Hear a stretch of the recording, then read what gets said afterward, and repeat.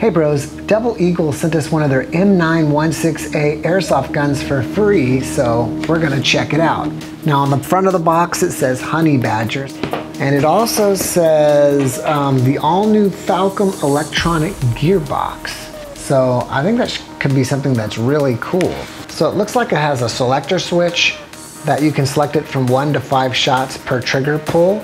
It looks like it also has a sensitivity setting on the trigger. I think it'll also tell you error information, like if something's stuck, if there's over voltage, or if your battery is running low, and stuff like that. All right, so let's go ahead and open it.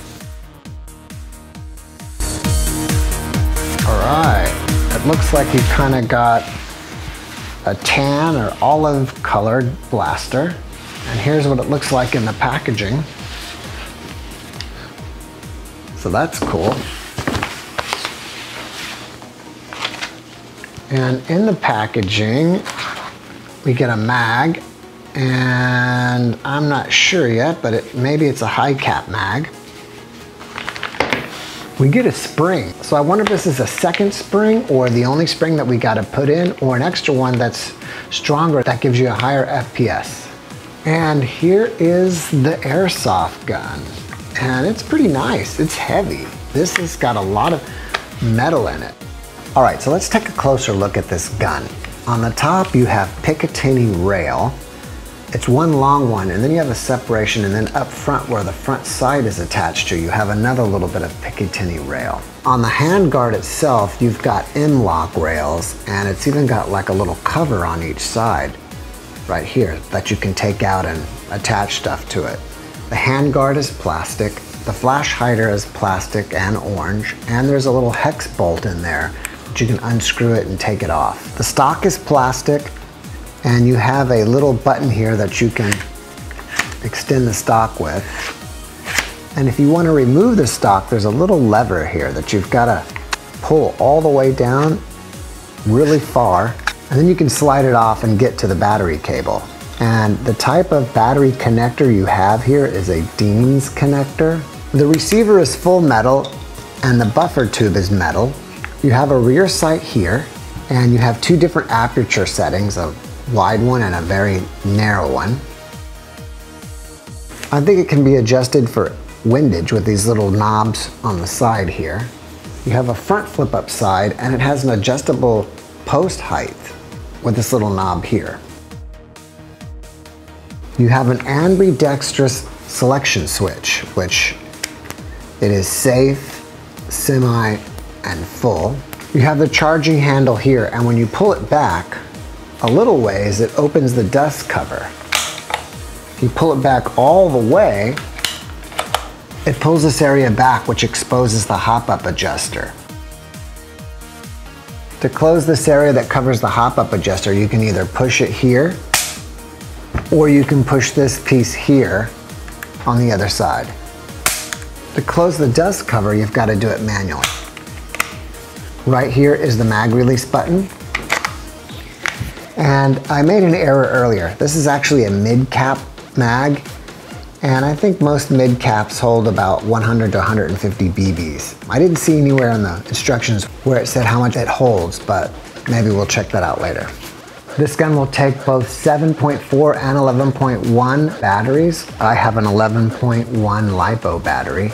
As I mentioned before, this is an electronic programmable gearbox. So when you first plug it in, it'll beep once, which is normal. If it beeps 5 times, then your battery is low. If it beeps 2 times, then something's stuck. And if it beeps 3 times, the voltage is too high. Since it's programmable, you can program the sensitivity of the trigger. You can program it to a burst mode. So when you're in the automatic setting, you can either have it completely fully automatic, or you can have it do 2 rounds, 3 rounds, 4 rounds, or 5 round bursts.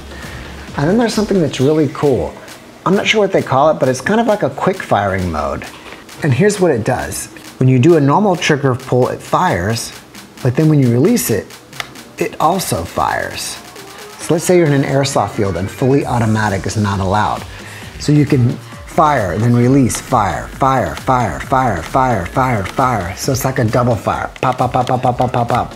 And I think that's really cool. All right, so let's go chrono this gun. Alright bros, I'm going to go ahead and chrono this. Before I do, I want to let you know that I'm going to be using 0.2 gram BBs, because that's kind of the standard for Airsoft. And another thing I want to note to you is that I put the run cam on the front here, so I can try to get some shots in first person or barrel view. And in order to do that, I had to move the front sight back here. Alright? 303.1. 303.1 again. 304.8. 306.5. 304.2. 305.9. 306.5. 307.6. 305.9. And 305.9. So out of 10 shots, your lowest was 303.1, your highest was 307.6, and your average was 305.4. So just above 300. That's pretty good for this AEG. Alright guys, now I'm going to show you a little bit about the programmable system. So what you do is you put it in safe, and then you hold the trigger down for 3 seconds, and then you'll hear like a very light beep, beep, beep, 3 beeps. Alright, you'll do that first, and then if you select it one time, you can select if you want to put it in burst modes and how many burst. If you press it 2 times, then you go into trigger sensitivity, and then if you go 3 times, then you can get that kind of double trigger. So let's do this first. Let's do the burst mode. So I'm going to hold it down for 3 times. And I'm going to put it close so you can hear it. Well, that was 3. So now I'm going to press 1. And it beeps. And now I'm going to say 3. So I'm going to go for 3 bursts. 1, 2, 3. Alright, so now I move it into full auto and check it out. It's giving me 3 round burst. Pretty cool, right?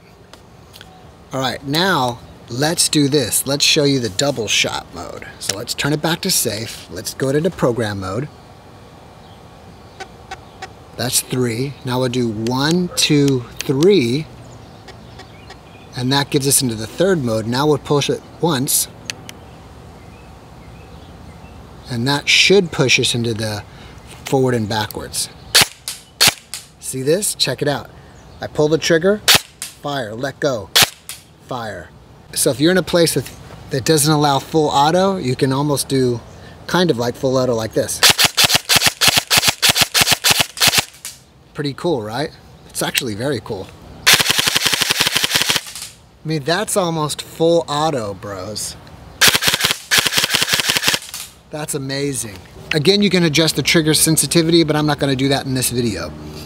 Now, if you just want to totally reset it to default, you put it back into safe, and then you just hold it down for 5 seconds. And you'll hear like one long beep. See? I don't know if you could hear it because there's a plane there. Alright, but now it should be in full auto. Yep, and it is. Alright bros, I'm going to take some shots at those Evite cans over there. They're about 40 to 45 feet away.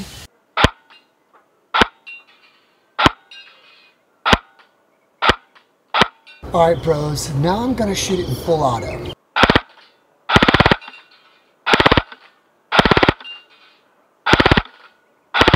Now I'm going to shoot the cans in the double firing mode.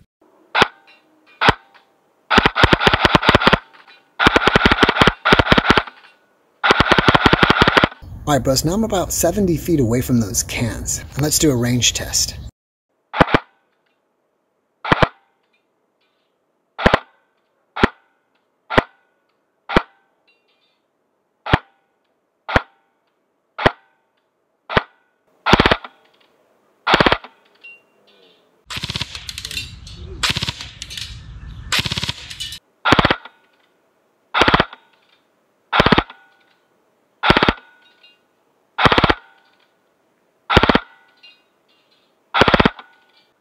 Now I'm going to shoot the can in the double firing mode.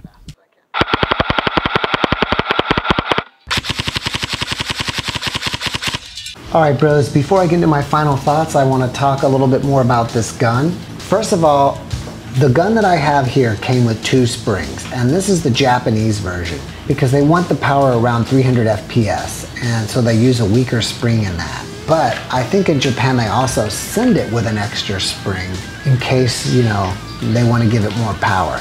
If you get this in Europe or the US, you get it with this spring, and this is an M130 spring, and the one in here is an M95.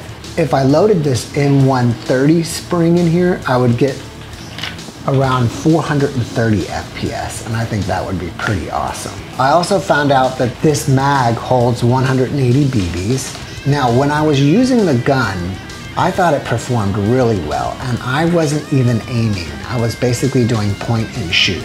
If you noticed, I had a GoPro on my cap, and I didn't really want to lean my head over to aim because then the camera would, you know, twist sideways. So I was basically just aiming like this. And as I said, I wasn't really aiming. I was just kind of point and shooting and watching the BBs fly. For just pointing and shooting, it was pretty accurate for just hitting those little e-bike cans. So hitting another player would be pretty easy. As you saw, the range for about 70 feet was, you know, I was hitting those cans at 70 feet. To me, that spring would be good if you're going to be doing CQB play or if you're going to be doing speed soft or something indoors. And I think probably a lot of indoor airsoft fields may make you, you know, turn it down to 300 FPS. For outdoor play, I would definitely use the M130 spring, and I didn't load it in here, but I think your range would probably be pretty darn good with this. I really like the programmable gearbox, and I think it's a solid gun. All right, guys, it's shout out time. The first shout out goes to Jeremiah Castro with the Nerf Rival Charger. The next shout out goes to Gabriel's World.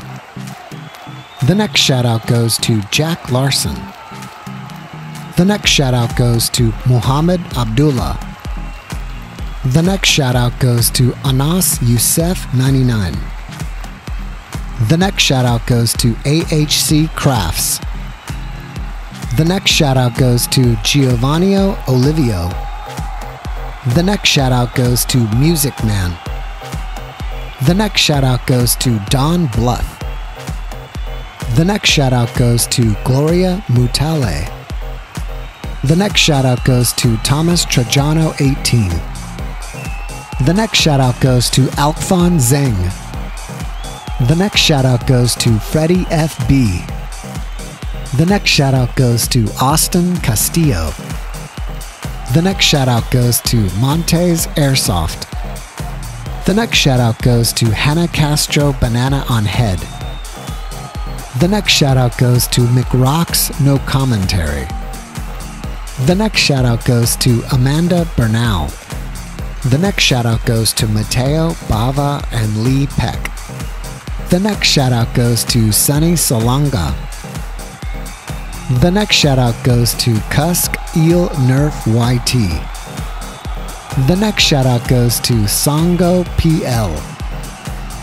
The next shout out goes to Frankie Garcia. The next shout out goes to Ronaldo Flores. The next shout out goes to M16A1. The next shout out goes to Dieter Games. The next shout out goes to Taran Popstar. The next shout out goes to Fio Y Mayo Nang. The next shout out goes to Call of Duty God Player.